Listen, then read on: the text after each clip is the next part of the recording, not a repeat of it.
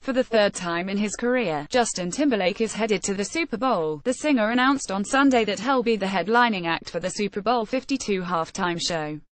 Timberlake made the announcement by recruiting Jimmy Fallon for a video that JT tweeted out to his nearly 63 million followers on Twitter. The singer had been trying to work out a deal with the NFL to do the halftime show since at least late September. Timberlake has basically become a Super Bowl halftime regular. The 36-year-old singer made his Super Bowl debut back in January 2001 when he performed with NSYNC at Super Bowl 35 Pet Game. The Ravens won 347 over the Giants.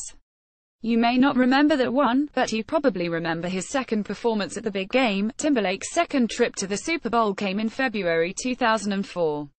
At halftime of the Patriots' 3,229 win over the Panthers, Timberlake exposed Janet Jackson's nipple to the world in what will likely go down as the most infamous wardrobe malfunction in human history. With this year's Super Bowl, Timberlake will be hoping that he can surpass the huge numbers put up during halftime of Super Bowl 51.